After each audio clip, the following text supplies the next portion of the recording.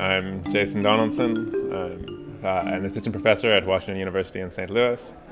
I'm presenting a paper here that's joint work with Ava McKayler from the LSE in the law department.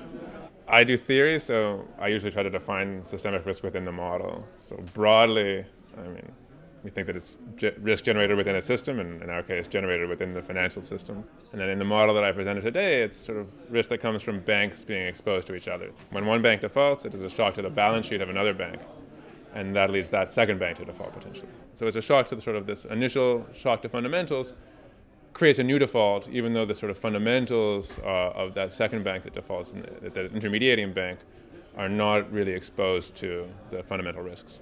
We can always avoid cascades by having everybody sort of exist in isolation or having no lending.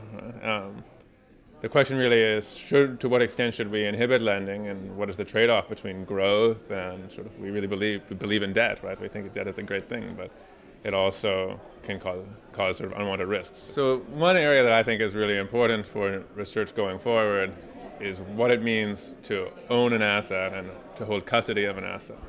And there are really four big custodians in the world, and these are the guys who sort of hold the assets for safekeeping. It's like they're effectively safes. And these safes are holding all the assets, but I don't think, really understand economically the role of custodians very well. And for me, these are the really systemically important institutions, and if one of them goes bankrupt, I have no idea what's going to happen. I'd like to sort of have some sense, at least, of what would happen.